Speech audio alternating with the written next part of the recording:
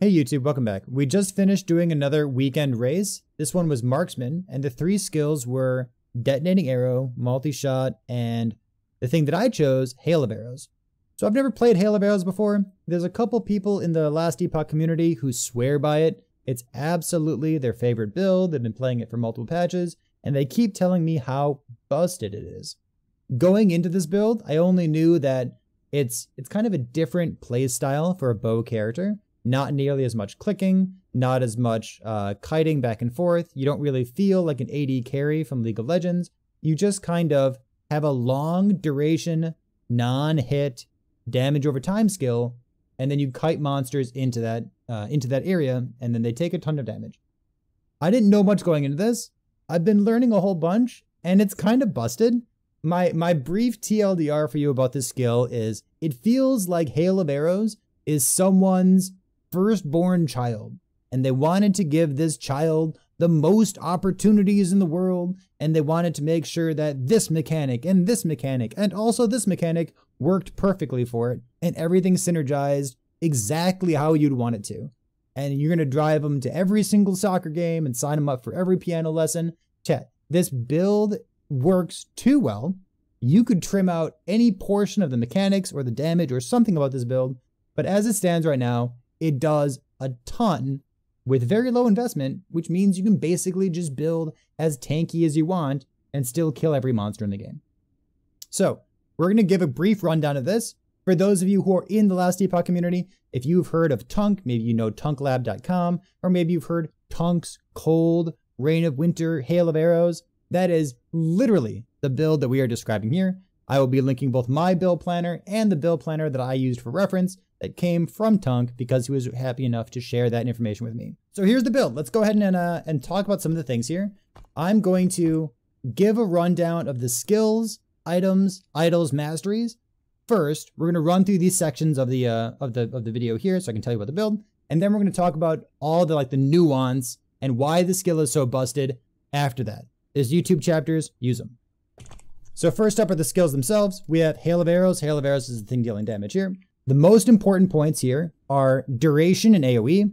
I know it sounds funny, but we're going to be guzzling a ton of mana. We're going to use one skill every once in a while, and it's going to last for like 10 seconds. So we have an increased duration here.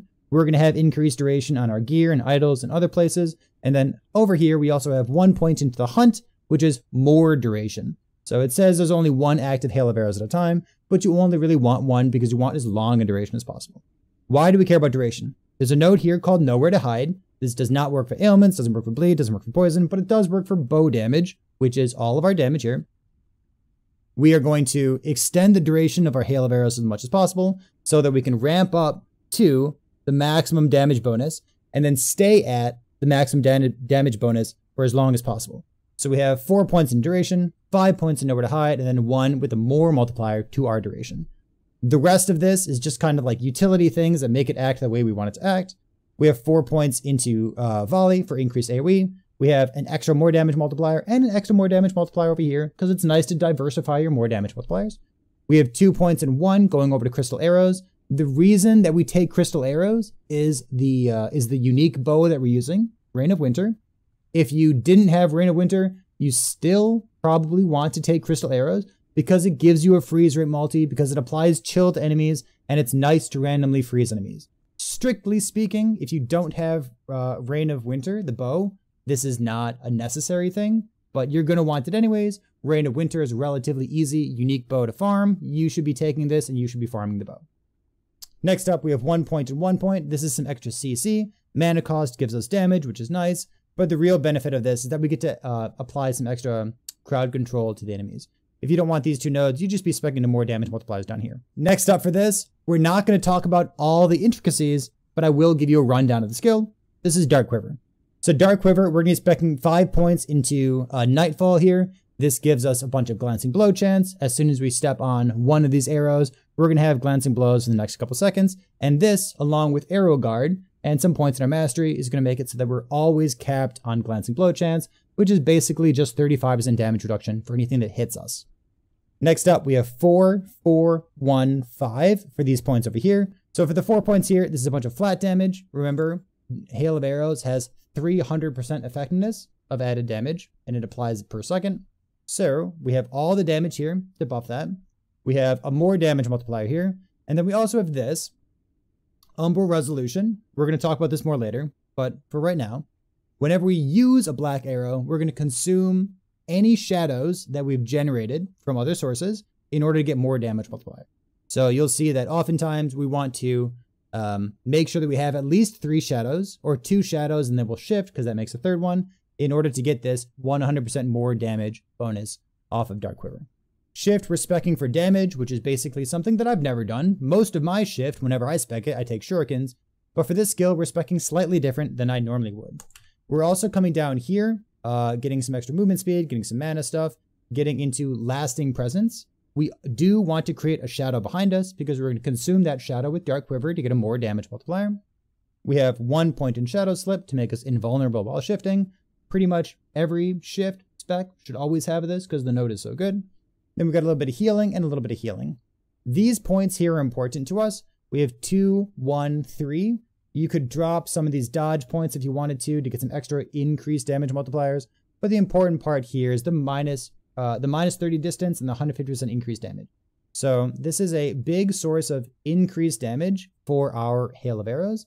It means that anytime we use Hail of Arrows, we basically want to shift and then immediately use Hail of Arrows afterward, because we want to take advantage of all of these your next non-channeling attack.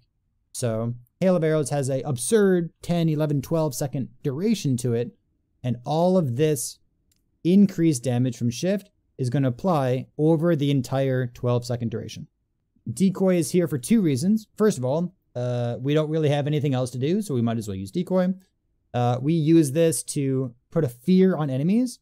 This is not something that Tunk specs into, but it's something that I found very comfortable, so I'll recommend it to you as well. So we fear enemies. It's a little bit of CC. We taunt enemies, because that's what Decoy does by default. We have points into haste, which normally a marksman would get haste on hit, but we don't really hit enemies, so we use this to get haste, to run through monoliths and just stay mobile. And then we also have a couple dodge points down here. So we have our 4 and 1 for an additional charge, 1 point in travel, and then some additional charge or some additional dodge while Decoy actually exists. The last point here is Smoke Bomb, and I've actually been numlocking this. It feels reasonable to numlock, and there's enough times where you just want to get an additional Silver Shroud in order to dodge the next attack. It feels fine, and you pretty much want Smoke Bomb up all the time. It feels better to numlock Smoke Bomb than it does to numlock Dark Quiver. And I wanted to numlock something, and this felt fine enough. I was happy with it. So very often with Smoke Bomb, you'll see people go 1-4 because these points are great. They help you generate more Dust Shrouds in case you're not capped on your Glance Blow chance. You'll see people go 1-1-1 basically all the time in every single Smoke Bomb because it gives you Silver Shrouds, and Silver Shrouds for these 3 points here is a very high return on your investment. We want to have a 100% chance of generating shadows as often as possible because we want shadows to use with Dark Quiver to get that big more damage multiplier. So those are the 5 skills. Let's talk about the mastery next. For the mastery here, you'll see that we have pretty much as much defense as possible. We are not spec'd into attack speed because attack speed doesn't really scale out damage. What we have is a couple points into dexterity, 2, 5, and 5. You could max out Guile if you're in your 90s, level 95, level 96. This would be something that you would be interested in maxing out. But the important points here are the 5 points in evasion, 5 points in agility. We are virtually never standing still, which means we can always make use of the reduced damage or less damage taken while moving. So this is an excellent node for us because we're always moving.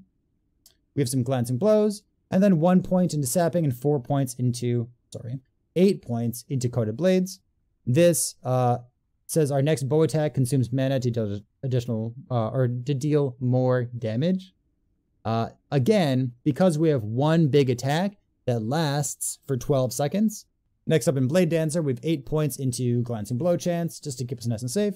You could flex some points down here, just spending 5 points to get movement speed, but that's up to you. The last points here in Marksman, this is the brunt of our points. We have defense, and then we have some pretty absurd synergies along with Hail of Arrow. So let's talk about the boring nodes first, and then we'll talk about the absolutely insane nodes after that. The boring nodes here, we have 1, 1, 5. We have extra points. There's not too many good things for us to spec into, so we're happy enough to spend points just to get Grid avoidance here, nothing else. We have some concentration points. We have a lot of mobility. We can run around, we're gonna dodge stuff. So the flat dodge here, the percent dodge, the movement speed, this all feels very good for us. Next up, we have 1 and 1 for additional silver shrouds. The silver shroud is a great way of staying alive. And we have Thief's Quiver. So we are not playing a bleed Hail of Arrow build. We're not playing poison Hail of Arrows. We're just playing Hail of Arrows. And Hail of Arrows, even though it's damage over time, it's bow damage. So Thief's Quiver does give us leech in our damage over time build. We don't need bleeding heart. We don't need some weird unique quiver. We're just using this, and then boom, done. We have leech. We're at the end of the mastery portion here, but we're going to start talking about why Hail of Arrows is so busted. We talked about the skills and the passive so far, but let's start talking about elemental arrows here. We know that in Hail of Arrows lasts for a long time. We shoot it once, lasts for 10, 11, 12 seconds, and has 300% effectiveness of added damage. We have 8 points in this, which means that when we shoot, when we expend an elemental arrow, we get 24 fire damage and 24 lightning damage. So we have 48 damage. We also have these points up here that says you can consume additional elemental arrows with each attack. So if we consume 3 of these, we have 48 times 3, which is just shy of 150. Next up, we have ethereal arrows over here. Ethereal arrows says that we have bow mana cost, which translates into increased damage at a 500% value. So if we had a mana cost of 500% of that, 25% increased damage, and 25 divided by 10, that'd be like 2.5% increased damage per point. So if my mana cost were 5, this node's not very good. It doesn't really do anything. But what if your mana cost is 75 instead? So Hail of Arrows lasts for a long duration. Shoot this here. It has a mana cost of 75. And for that mana cost, these points give us 500% increased of that, and then divided by 10 in order to give you a better idea of how much percent increased damage per point you're getting, because we're specing 10 points to ethereal arrows. TLDR, this is 37.5% increased damage per point. So you could spend a point over here, get 7% increased damage, 7% increased damage per point. That's pretty normal stuff.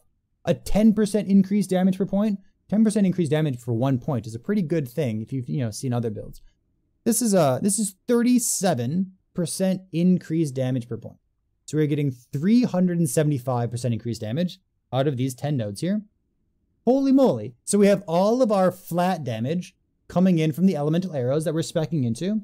We have all of our percent increased damage coming from the ethereal arrow nodes here. We have more damage coming in from coated blades over here. We have additional area of effect coming in from Master Archer over here. Not only that, but Hail of Arrows gets a big more damage multiplier the longer it lasts, and then you're encouraged to build duration on top of this in order to make that one big hit last for 10, 11, 12 seconds. So for some reason, you can also get increased duration with Hail of Arrows on your idols. And you can have 1, 2, 3, 4 of these. You can also get increased duration of Hail of Arrows on your helmet. You could even get it on your chest piece if you had some extra space on your chest piece, which I don't. So we have all sorts of instances of duration. We have more damage multipliers. We have flat damage coming in from using Dark Quiver, which is 20 flat damage from this, and then also from all of the elemental arrows in our mastery. So we have flat damage. We have percent increased damage, not only from the mana cost, but also from using shift, because we have 150% damage here, 15% damage here, and another 50% damage here, just by shifting. We have more damage multipliers, not only from our mastery, but also the synergy of consuming our shadows, using Umbral Resolution here to get the 100% more damage multiplier, which is double your damage, and then 48% more damage here. Did I miss anything? What that means for your gearing process is that you don't really need damage. Instead, you'd like to have things like mana regeneration, life, life, life, life, life, cooldown recovery speed. That's an important one. Void res, dexterity. Dexterity is good because it gives you dodge as well. It gives you some percent increased damage, but like dexterity, mana regen, dexterity, mana regen, dexterity, mana regen, dexterity, life, dexterity, mana regen. These are the kinds of things you're looking for in all your gear because you don't need damage. So this is the character, and I'll link this build planner in the description of this video here. This is what I ended up with after about 20 hours of playing. It was 20 hours of me trying really hard, but it's about 20 hours over 3 days of me playing this character for the weekend tournament. So let's say, for example, that you were going to take a build like this, and instead of gearing it up over 20 hours in a weekend tournament, let's say that you wanted to play this as a permanent character, played in perma softcore, perma hardcore, and give yourself a week, 2 weeks, 3 weeks, a month to gear up the character as well as possible. You could do things like include an Aurora's Time Glass. So we have a bunch of glancing blows. Glancing blows and armor are both good against hits, but we're not particularly strong against damage over time because nothing is particularly strong against damage. It's just hard to mitigate that in Last Epoch as it stands right now. So Aurora's Time Glass is good against damage over time. It's also just good in general. It's kind of absurd. So we can have like a little second life up here. We could also choose to include some Ravenous Voids. And let's say that we wanted to gear out the rest of our resistances just to make things work. I have some practice gear set aside to show you what this might look like if you wanted to play this character more long term. So we have about 2,900 life. So I had 27, now we're at 29, we're 200 life higher. We also have a second life with Aurora's Time Glass, and we also have Ravenous Void, and these two items are pretty absurd together. So when it comes to gearing in Last Epoch, I wish that outliers like this needed to invest more in damage in order to get more damage, or maybe couldn't invest as easily into defenses to be as tanky as possible. Something is not quite right with the balance of this build compared to, you know, any other build. There's too much synergy, too much mechanical synergy, too much damage, too many places that you can build defense where you're not really paying much of an opportunity cost in order to, you know, use your Arrow Guard, use your Auroras, use your Ravenous Void, have a 10-second duration on this huge damage, and kite monsters through it. There's just a little bit too much going on. But is this build good? Yeah, it's probably one of the best builds in all of Last Epoch right now. So if you want to know more about this, you can always drop by Twitch, twitch.tv/PairThePig, ask questions here. You could leave questions or comments in the comment section of this video as well.